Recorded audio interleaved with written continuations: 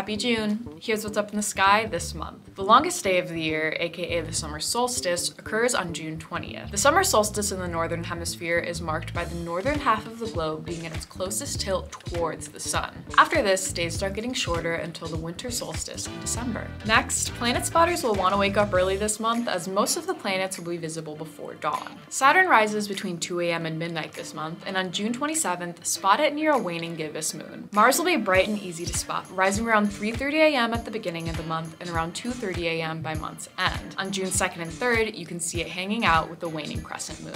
For those with a clear view of the east-northeast horizon, you can see Jupiter shining bright before sunrise the last week of June. But there is one planet that might be visible this month after sunset, Mercury. Look for it June 29th and 30th, about 40 minutes after sunset, just above the west-northwest horizon. I'm Bella with the Adler Planetarium. Look up, let us know what you see, and follow us for more stargazing tips.